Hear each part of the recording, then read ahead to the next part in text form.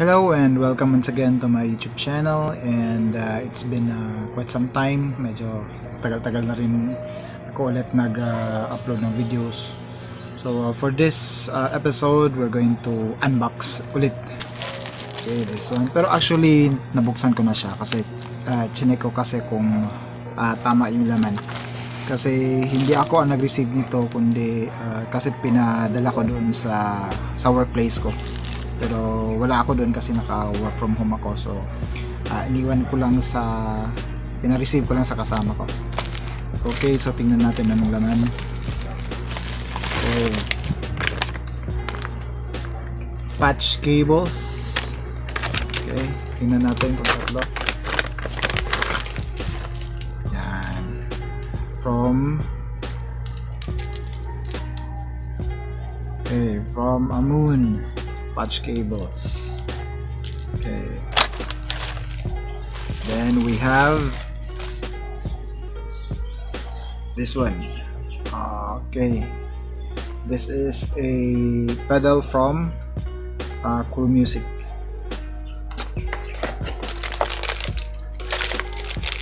This one. Okay, so this is an overdrive pedal. Okay, so buksan natin. Okay. Wala siyang lalagyan ng battery. Slot lang siya for an AC adapter. Tapos meron tayong output. Then we have the tone and the gain. Tsaka yung kanyang foot switch. Okay.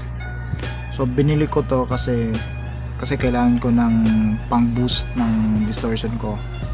But then hindi sana ito yung bibilin ko. Yung una kasi is naisip ko yung tube screamer. Pero nakita ko tong Cool Music kasi at first yung gustong-gusto ko talaga na distortion pedal is from Cool Music, yung Insane Distortion, pero that time di pa siya available. So yun, naisip ko na ito na lang para at least meron akong Cool Music na pedal. And na-check ko yung review niya, okay naman siya. And then mas at least compared sa other distortions, medyo mas malinis yung kanyang tunog. So try natin mamaya anong tunog nito.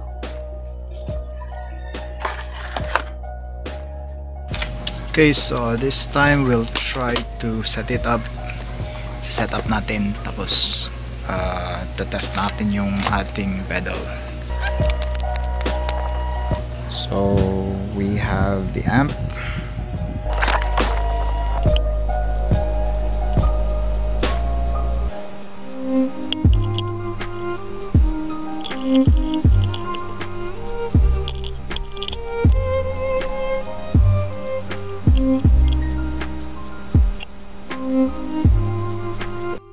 Okay, so connect na natin siya sa amp.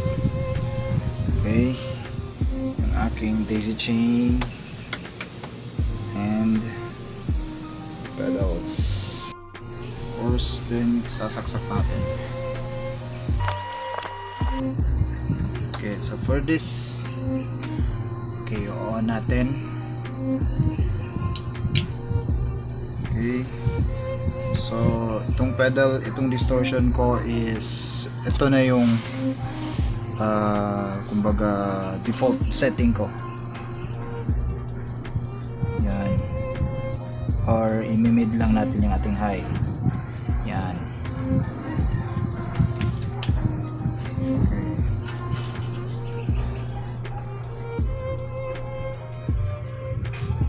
Okay, so tweak natin output volume. Okay, ganito ang tunog niya.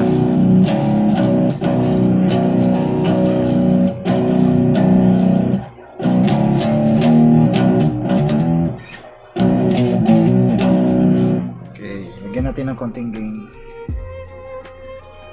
Yan.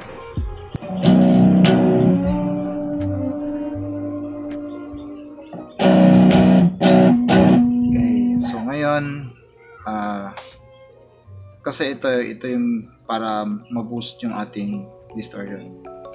So check natin ang distortion natin.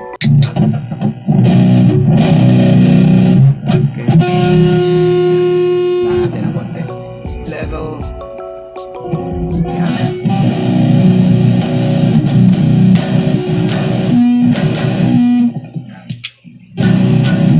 So ganito siya kung walang overdrive.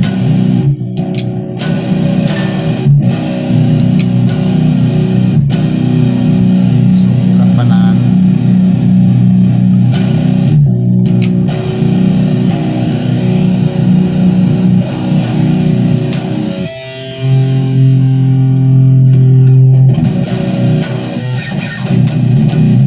Buka natin.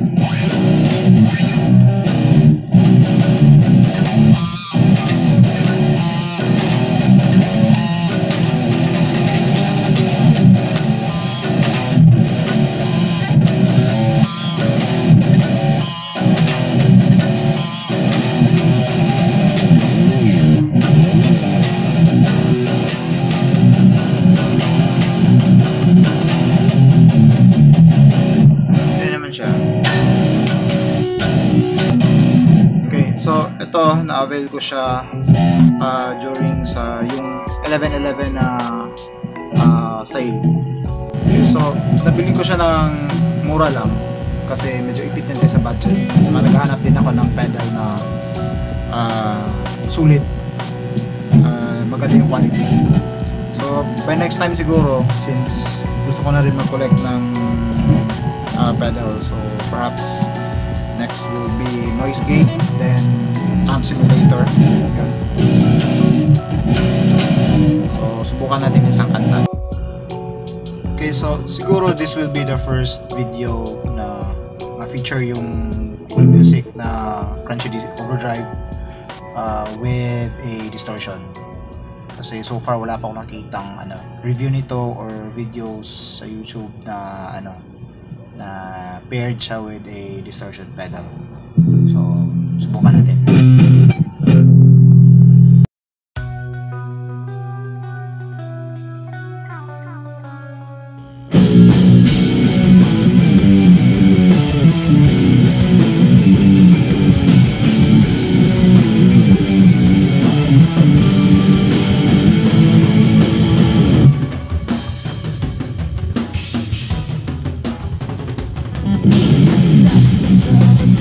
And we'll wait and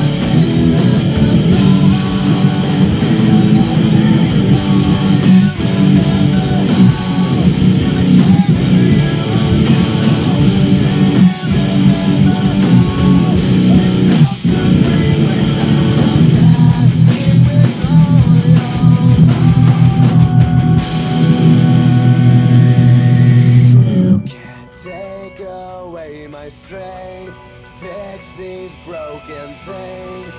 Nothing